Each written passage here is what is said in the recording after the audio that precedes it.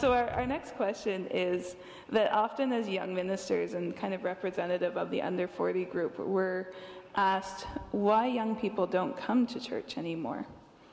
And so I'm wondering if you've been asked that question and what your responses are. Rhonda may have a few answers to that too. I think the first thing is don't ask people to be on committees.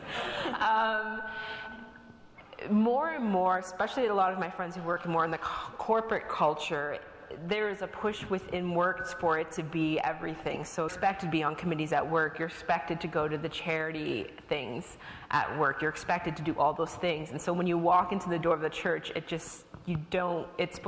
needs to be a place of respite, a place of rest. Recently, 2 members of my congregation who joined, they said they were looking for some stability in their crazy life. They have twins who are 3 years old. They have hockey practice. They're both practicing lawyers. They live in the city, and they were looking for that sense of stability. I think tradition actually is important because so many of us have grown up.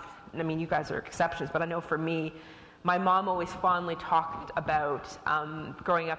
One thing she did enjoy about her Catholic upbringing was all of her friends were Catholic. They had this tradition. She knew her identity.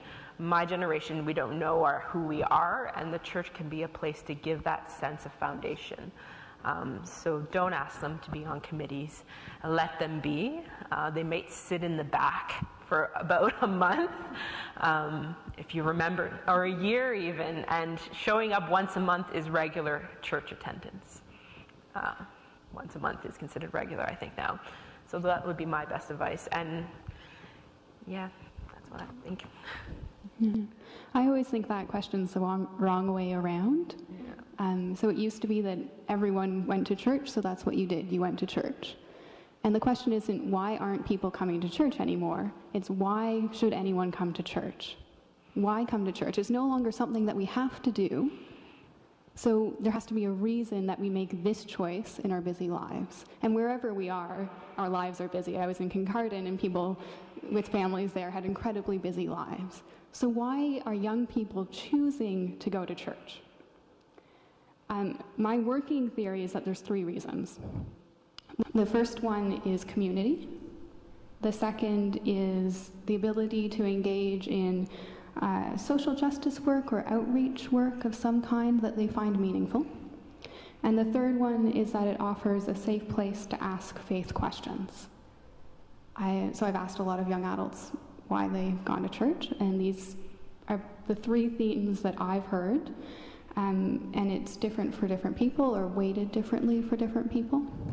But for me, these 3 themes then offer us important questions about how we approach relating to young people, and how we try to, as we get to our theme for the afternoon, how we try to preach to young people.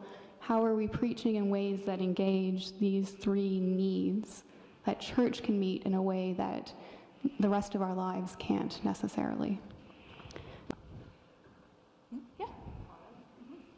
I'm going to add a comment just because I have to admit I get this question less and less, that people ask me, well, as a young person, why aren't people coming to church, or how would you get people to come to church? So I don't know what that says. But anyway, but I have to say my honest response to many of those people has been, I don't know, I'm here. And I'm right here in front of you as a young person, as part of this community, and you're asking me why I'm not here, but I am here. So that I've always found a bit othering. Mm-hmm. Yeah. And I don't know if you guys have got this, but I also get people saying, well, with a young minister, more young people will start coming to church now. That has never been my experience. I've never had someone just show up and start attending because of my age. I think people come because they find something meaningful. And it doesn't matter what your age is, whether you can offer something meaningful. Now, I think there's an argument to be made for fostering a community of people who are young adults so that when you show up at a congregation, you don't feel like you're the only one who's not a grandparent. But that in itself isn't enough. I think it's important for a sense of connection and feeling like you belong, but it isn't the answer, just having some other young people there.